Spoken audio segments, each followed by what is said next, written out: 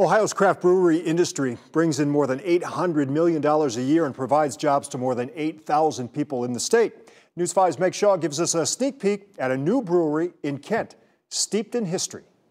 Every hour on the hour. These old church bells ring on Park Avenue in Kent. The church was originally constructed in 1858 as the First Congregational Church of Kent. Years later, it served as a manufacturing office space. Filled with cubicles and cubby holes and office space, and now it's a place where you can gather with your friends and enjoy great beer. Because soon, this transformed piece of history will be known as Bell Tower Brewing.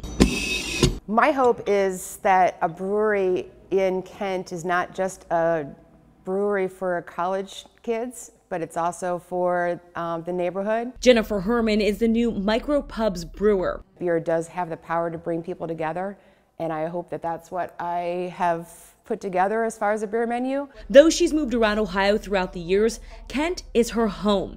And as she and her two business partners inch closer to opening Bell Tower, Herman is emotional because this is a labor of love, a dedication to her late father. My father isn't here with us anymore, so everything that I'm doing in that brewery is absolutely because of my dad, why I'm even in Kent. So it's overwhelming. All of it is overwhelming. Bridget Adams-Tipton, one of the three partners, is the interior designer of the space. There are a lot of historic details that we were able to protect. Tipton, who graduated from Kent State, says she understood how special this building was to the city of Kent.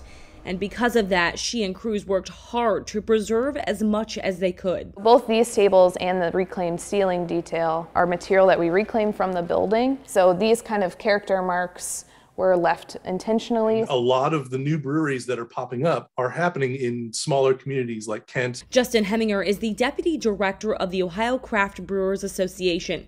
He says Ohio has just under 400 breweries across the state. And though the pandemic has caused some slowdowns and headaches, we're still growing. Kind of a testament to the dedication that a lot of these brewery owners have to serving their communities. In Kent, I'm Meg Shaw, News 5.